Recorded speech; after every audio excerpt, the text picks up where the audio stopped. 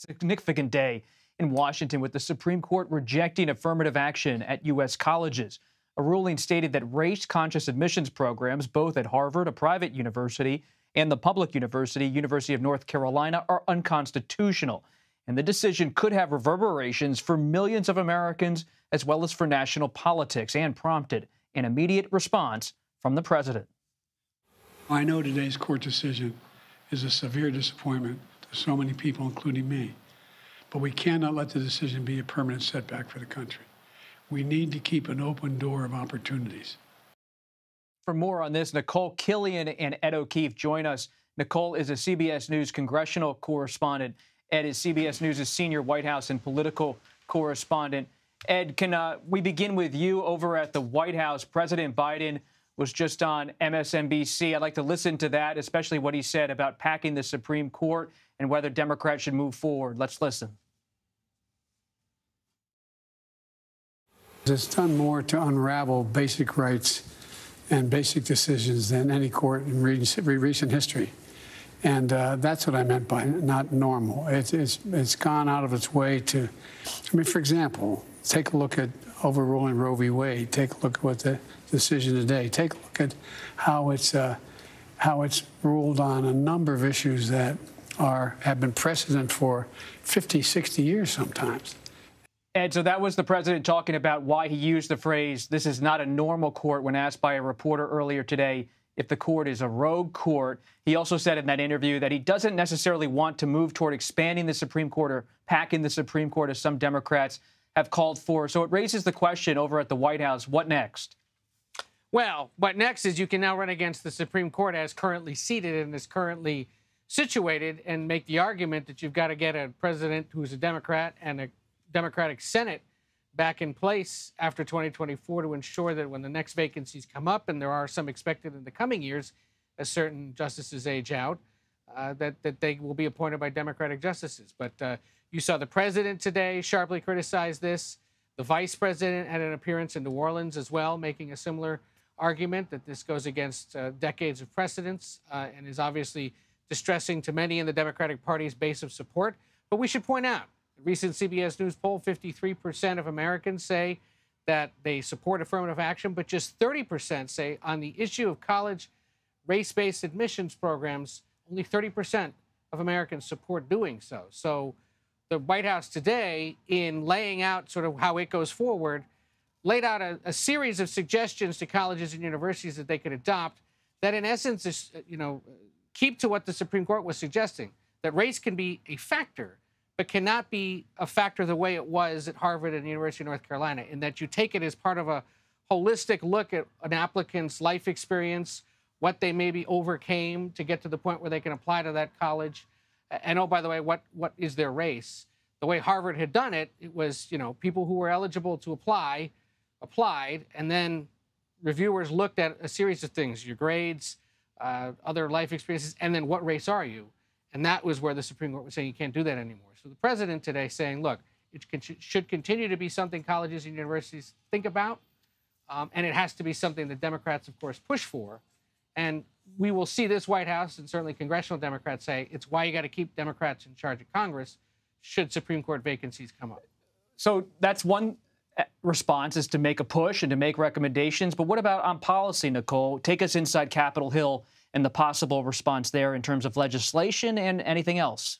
Yeah, well, that is the question. Obviously, as you know, Congress is out on a 2-week recess for the July 4th holiday, so there's not really much they can do in the short term. But certainly, as far as Democrats are concerned, it is something that they're starting to discuss amongst themselves. Of course, we heard earlier today from the chair of the Congressional Black Caucus, Stephen Horsford. Let's take a listen to what he had to say. I truly condemn the decision by the majority conservative members of the U.S. Supreme Court.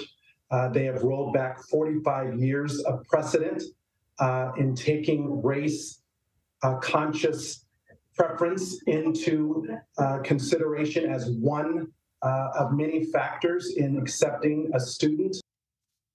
Now, he really, as far as reforms, just kind of pointed to the Senate saying, well, maybe Leader Schumer can look at some potential reforms there. But I did just get off a call with members of the Congressional Black Caucus, members of the Congressional Hispanic Caucus, and members of CAPAC, which represents those AAPI lawmakers. And so they did want to present a united front, and they did talk about some other mechanisms. One thing that was interesting is that Congressman Bobby Scott, who's ranking member on the House Education and Workforce Committee, said, this is going to be tricky. It's going to be tough because there's really no, the Supreme Court didn't strike down a statutory decision. So trying to make a statutory fix really isn't possible for Congress. And so some of the things they talked about, for instance, is really holding the Attorney General to account, for instance, to make sure that if there are cases where there is discrimination, to make sure that those are challenged, to make sure that there continues to be outreach to underserved communities, whether that's through the Department of Education, making sure holding, these colleges and universities their feet to the fire to make sure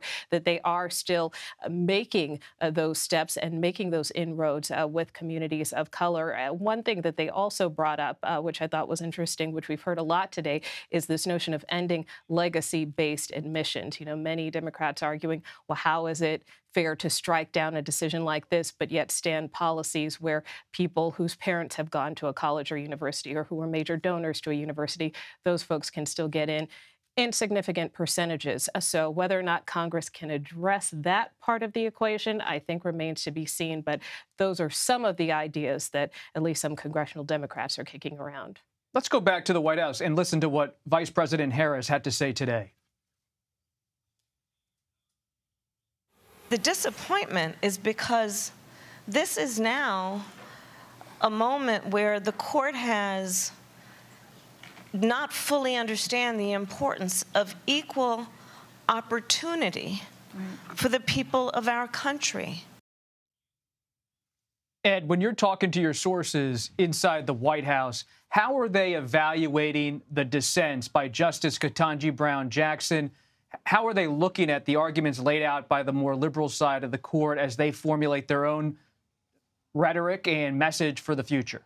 Well, clearly on her flight to New Orleans, the vice president read the Jackson dissent because she was citing it in that event there in New Orleans at the Essence Fest, and said it should be read closely by those who are concerned about what happened today.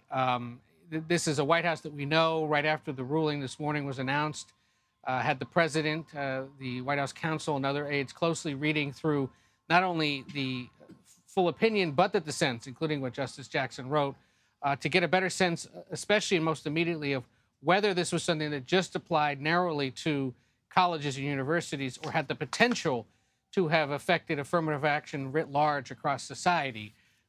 Generally, it looks like it was more related to just education issues, but there is, of course, concern that one day soon other cases could be brought that chip away further at affirmative action, which, as the president called out, has been in place for more than 40 years. So, yes, they are certainly aware of and embracing what Justice Jackson said. Of course, she was put on the court by the president. Ed, speaking of bracing, it's only Thursday. What's the White House bracing for now in terms of the upcoming student loans decision?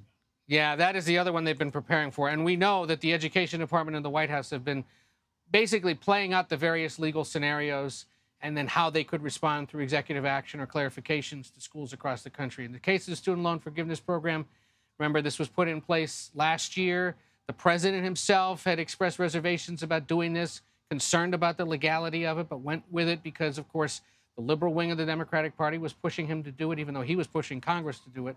So tomorrow, once this ruling comes down, look for them to provide clarification on what would be next should the program get struck down, although the White House has been pretty confident publicly and privately in our conversations with them that they believe those that brought the suit don't necessarily have standing to do so. And so at least part of it may ultimately survive. We'll see, because we've seen in a few different cases brought by either Republican state governments or conservative organizations in recent days that the Supreme Court has been calling them out for not having legal right to sue. In this case, the White House is arguing they believe that state governments that did so, the Republican-backed ones, might not have total standing to have looked into it. But they're ready for it. And that is a change also, we should point out, from last year when, of course, remember, the Dobbs decision came down and abortion rights were struck. The White House was faulted for appearing to be flat-footed and caught off guard, and for taking several days, if not weeks, to really come up with a response, both in a policy and political way. This time, we know they've been preparing for weeks on both ends, anticipating these rulings, knowing that they have a big effect on the base of the Democratic Party: minorities, college students, and people who may live paycheck to paycheck. And real quickly, Nikole, we're going to hear from a top Democrat in a moment here, but the Republicans, what's their response? Is it mostly echoing the Chief Justice? I mean, for the most part, yes. Many Republicans say that this is a welcome victory. Mitch McConnell, Senate Minority Leader, saying that this is a step that has long been overdue. But that being said, in terms of next steps for Republicans, many of them have been critical of DEI programs, for instance, within the federal government. So legislatively, will they start taking aim at those? We'll be watching for that. Nikole, Killion, Ed O'Keefe, thank you so much.